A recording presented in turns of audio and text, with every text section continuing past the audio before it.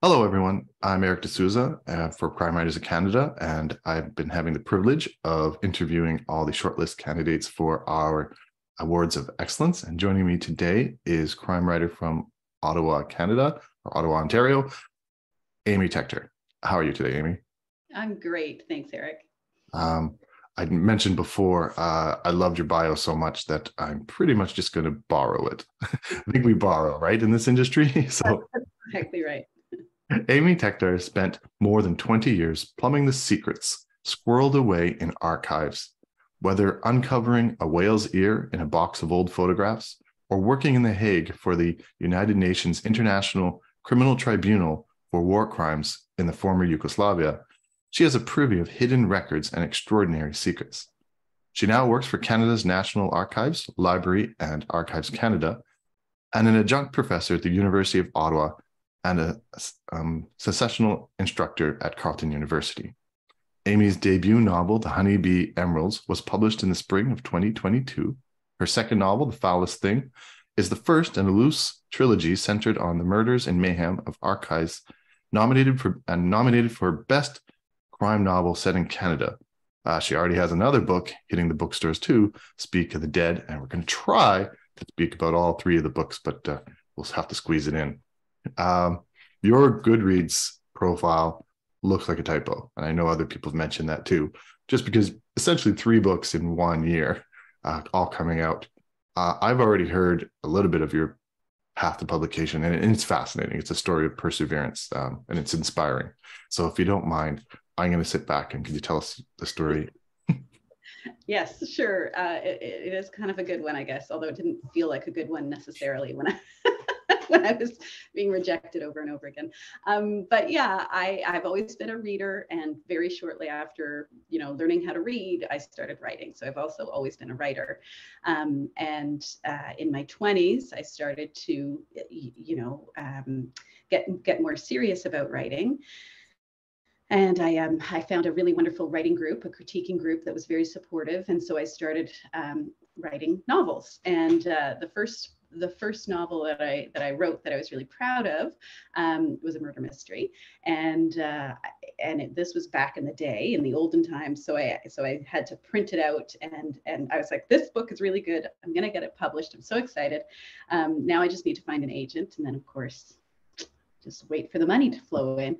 And so, like I said, it was the olden days. So you had to actually print the thing out, mail it with the stamped self-addressed envelopes, and figure out how to send to the United States. It was very complicated. So, but I sent that novel out on submission all over the place, and I wasn't successful with it. And that was really disappointing, especially because that novel had been shortlisted for the Unhanged Arthur, which now has a new name, I know, but so that was really disappointing. And I tried probably for about a year, various, looking for agents, looking for publishers that accepted unagented, and I shelved it, and I went back to the drawing board, and I wrote another murder mystery. And again, it took me a few years because I was working full time and, living my life. And when that one was ready, I was really proud of that one, and I thought this is the one that I'm going to successfully get published. And so by then, it was easier to submit. So I did the same thing, and I had what I thought was a killer query letter, and went and submitted to all the agents and the publishers. The same thing. Got some good feedback, had some interest, but never landed it. So that also. Eventually, after probably, again, about a year, I was like, okay, I guess this one wasn't right. And so I shelved that guy. And then I wrote a third novel, and this is sort of maybe now 2018. And this time I decided not to do a murder mystery because those hadn't been successful. And my first 2 novels had been set both in Ottawa, and had featured lots of Canadians. And so this time I very deliberately and unpatriotically said, all right, I'm going to write a non-Canadian setting book. And so I chose Paris because it's a wonderful location, and I was familiar with the city. And I very deliberately did not have any Canadian characters in my story. And I was just like, well, maybe, maybe people need, maybe this is what I need to do to get published. So I did it. One character in the Honeybee Emeralds, which is the book I'm talking about, was she's from Vermont. And so in my head, she's actually, because I'm from the Eastern Townships, which is right on the border with Vermont. So in my head, she's actually from the townships, and I just popped her over the border to make her American. Anyway, my unpatriotic theories proved correct because, again, I was really proud of Honeybee Emeralds. And I did the same thing, spent probably about 9 months submitting. Again, had really good feedback from agents, but it wasn't quite right. There's, everybody had some challenges. So at that point, I was quite discouraged. And I said to this agent who I was having some back and forth with, who wasn't interested after getting my hopes up. Everyone who's published knows that feeling. I said, well, I think I'm just shelve this one again. Like I'm getting quite good at shelving things that I love and believe in. And she said, well, give it a few more months. And so I took that advice to heart. And I was really pleased that I did that, because I stopped submitting to agents and started going down my list of smaller publishers that accept unagented. And I, fired off my this manuscript to Turner Publishing, which has an imprint called Keylight, and they're based in Nashville, Tennessee. And within 2 weeks, I got a response from Turner, and it was a very exciting email that then said, let's have a phone conversation. And it's the phone conversation that every would-be writer dreams of, because the editor I was talking to gushed about my book, and she had read it and she had thought about it. And she was so excited, and she had questions for me. And we had this amazing 35-minute conversation about the book. And it was the first time anybody had read my book who sort of didn't love me already, like I had a conversation with somebody about this book that I'd read who I wasn't related to. And so that alone, when I hung up the phone with with her, I said to my husband, wow, like if nothing else happens, having had that conversation, someone who was excited about this thing that I've written was amazing. But Turner Keylight accepted that book. And so that was Honeybee Emeralds, and, started all the exciting work of getting that thing published. And at some point in that relationship, I said to the editor, I was like, well, I've got these other 2 books that I've written that I shelved, but I always thought they were really good and they just didn't find their spot. I said, do you want to see them? And she said, sure. And I thought, well, they'll want to publish one of them. And maybe they'll want to publish one of them. And I've established this relationship with these people, so it's already a foot in the door. And then lo and behold, they wanted both of them. And suddenly I went from having no books published to, like you said, I've had 3 books published in essentially 12 months, which is incredible. And I'm still like, what the hell just happened? But yeah, that's the story of those 3 books in very rapid successions. And it's that sort of thing of, those books on the shelf that you put away because you couldn't do anything with them. If you believe in them, you might be able to dig them out. So of those 2 books, which I believe are part of your Dominion Archive series, the first book, I'm assuming, is the one that's nominated now, the Foulest Things. So you must have written that quite a while ago then. Yeah, so it's quite confusing. So the Honeybee Emeralds is a standalone book. It's not a murder mystery, but it is a mystery, and it involves people sort of tracking down beautiful jewels in Paris. And then the Foulest Things is the second book to be published, and then Speak for the Dead, which is out now, is the 3rd book to be published. And Foulest Things and Speak for the Dead are both part of the Dominion Archives series that my publisher is now marketing. So confusingly, the Honeybee Emeralds was the first one published, but it's the last book I've written. Foulest Things is the first book I wrote way back in about 2006, 2007 was when I was writing it. I can't remember when I got nominated for the Unhanged, but it was in there sometime. Did you feel that you had to modernize the Foulest Thing at all to be the present day, or did you sort of keep it in that time period? Because even though it doesn't sound that long ago, it was a different world.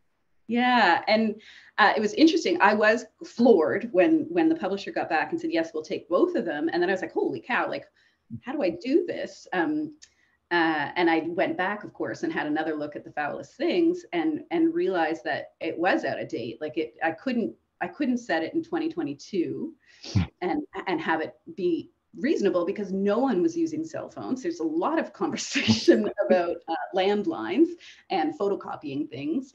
It is an exciting book. It's not about landlines and photocopying things, but the technology was wrong. The cultural references were wrong. You know, I mean, I don't think anybody, you know, knew about Lady Gaga then. So like, right, like the people were talking about things that were off. And all my mysteries, I'm always interested in the historical. And so there were some historical elements that wouldn't have matched up if the book was set in present day, because then it would be too long for things to have, too much time would have passed for things to make sense in the sort of denouement of the story. So I decided, I looked at it and thought, can I update this? How can I update this? How can I explain these story problems and how can I update everything? And instead I thought, no, I'll set this one in 2010. And so I had to do a rewrite, because then I had to anchor it more in 2010, because it's weird to write a book in 2022 and set it in 2010, because it's not far enough back to be historical. And so, and I wanted to make sure that readers knew that this was sort of in the past. So I pinned it around the Vancouver Olympics. It's set in Ottawa, but people are referring to the Vancouver Olympics fairly frequently, and there's you know, stuff that happens that it's not really directly related to the Vancouver Olympics, but that's the thing that's happening in the background, so that readers can remember that we're in 2010 rather than 2023. Although you call it the Dominion Archive series, you have different protagonists. So let's talk about the protagonist for The Foulest Thing. That is, I'm trying to remember her name. I have it written down somewhere, but that's a brand new archivist who's new to the industry. So what's her story? Yeah, so The Foulest Things is first person, and it centers around Jess Novak, who's this young archivist who's just started her career. She's very anxious. She loves archives and is very anxious to be successful in her career. She has a terrible boss. She's got, you know, all those sort of early career concerns and worries plaguing her, and challenges, and she's very anxious to prove herself. She on her first big project that she's given, she makes a terrible mistake and sort of rips a ledger that she's working on, and discovers that she hasn't in fact ripped it, that there's a slit in there and there are some letters. There's some secret hidden letters. And so Jess then spends the rest of the novel untangling the mystery that these letters represent. They're actually from the date from just the start of the First World War in Paris is where these letters are coming from. And so she has to sort of track that down. And very quickly in the course of tracking down that mystery, it embroils her in a present day murder that has happened on the archive's premises. And so the two are intertwined, and she has to solve the historical mystery in order to understand the present day mystery. And yeah, that's her story. I'm sure in chronologically, as you wrote the story and didn't get it published, and you're just like, oh, it's not going to work for Novak. Now that it's been published, now that it's been now nominated for awards, any thoughts of going back? Because I know you time jump to the next series. So is there any thoughts of, well, maybe I'll take a step back and visit her again, or is she done? No, I really would like to. And I'm just feeling this whole process of being a writer out, and, you know, trying to figure out what this looks like for me. And so I got it.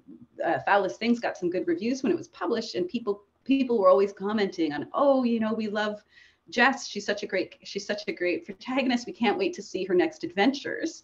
And my heart sort of sinks every time that I see that. I'm happy, but because because of this weird publishing history these books have, it is an entirely new protagonist in the next book. And so I was like, oh no, my legions of fans are going to be devastated that they don't see Jess right away. So I do think if I get to continue with the series, I would like to combine the protagonist from the next book, from Speak for the Dead, and Jess, and have them, meet up and solve a mystery together or something. Or I don't, who knows? Maybe they won't get along, but we'll see what happens. Actually, that does sound like a fun project, because it is the same world, right? They are in the same world. Yeah, so the connecting is the archives, and then some of the characters do pop into different books. Although I guess, yeah. Oh, so some of the characters are the same, because people would be asking then, well, what happened to Jess? Then why isn't she there 10 years later? But you're gonna have to make up something interesting for that, right? Well, I have it explained. She gets mentions, but she's not around, but she will be, I think. Oh, okay. Excellent. Yeah. So then you've got like a creative new world to work with. You said something that I think some people might scratch their head, is that she loves archives. To be upfront with you too, I used to work for Transport Canada in information management. Oh, okay. We may have like sent correspondence to each other, but it's like, could you find this file for me, please? And I've been to the archives just in Vancouver. And they're quite big. It's not exactly the same, but it's similar to the end of like Raiders of the Lost Ark. I think this is just massive warehouse of just old files back when we used to keep paper. Yeah. Does that unique feeling of being an archivist, searching for mysteries constantly on a regular basis? I remember the same thing, trying to search for a box that somebody filed 30 years ago. Does that find its way into your stories? Yeah. My my little sister is one of my beta readers always, and she's has nothing to do with archives, and is a mean little sister, let's say. Not always, which is wonderful, but she's blunt. She's not shy with me, and so she read the Foulest Things, and she was like, there's a lot about archives, but it's not boring. That's like, okay, thanks, I guess. So yeah, like the archives, like I've spent my career in archives. I find it really interesting. I know that most people don't really, they have a hazy understanding of what it is. They don't really understand it. And so I love, and I teach as well, as you mentioned. So I talk to 20-year-olds about archives and how exciting and wonderful they can be, and what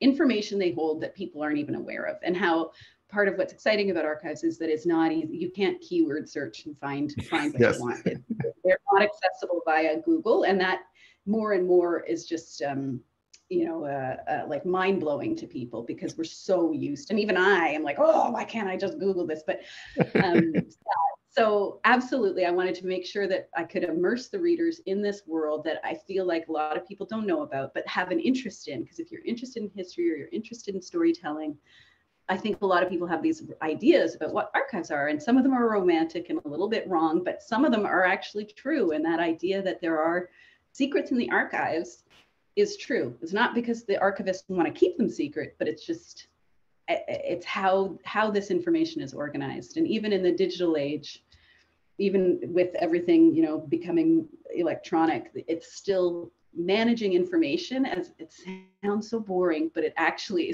is fascinating. And there's so much that is tucked away, that is worth looking for.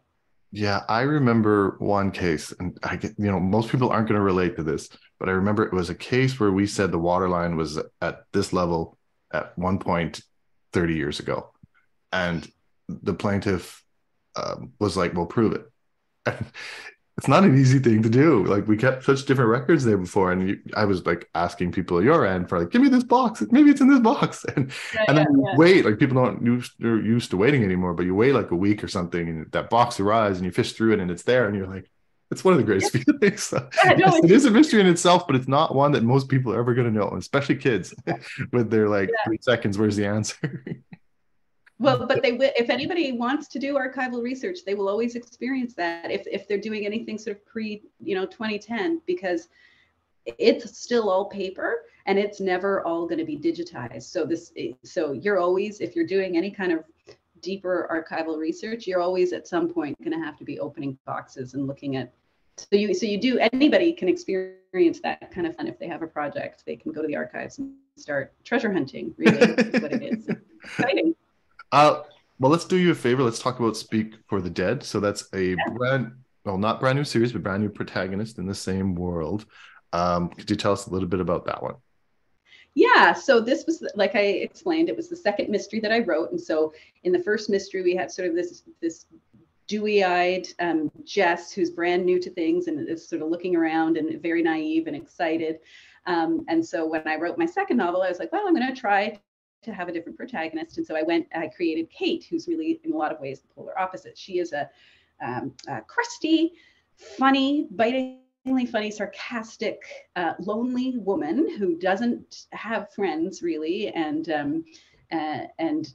is very intelligent, but difficult, prickly. She's a prickly person, and she's a coroner. So she's a medical doctor, because that's in Ontario, coroners are medical doctors. But her specialty is being a coroner, and so she's called out to a Dominion Archives building. So that's the way into the archival world, and it's not the sort of regular building where the researchers go, but it's this really out of the way, kind of abandoned looking, derelict building that turns out to be a vault, a series of vaults that contain nitrate film, which is this extremely it was an extremely popular a medium upon which photographs and film was taken for about 50 years. But as it turns out, it's terrible for storage, and when it degrades, it becomes extremely flammable to the point where it can spontaneously combust, and the fires that it creates are extremely problematic. So we've seen it in popular culture a few times, like with Cinema Paradiso and Quentin Tarantino's *Inglourious Bastards. Those all feature terrible fires as a result of this nitrate film. Anyway, Kate, the cynical coroner, gets called out to what's an apparent suicide, and she quickly thinks that it isn't. She suspects murder.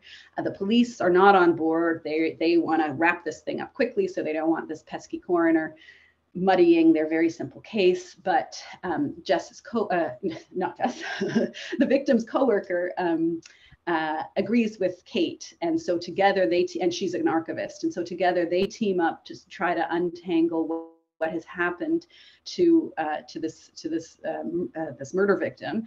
And in order to solve this mystery, similar to the Foulest Things, they need to delve into the past a little bit. They need to visit the archives. There's other issues at play as well, and so they do their investigation, all sort of whilst working in this very dangerous environment of these nitrate with this nitrate film that is highly volatile.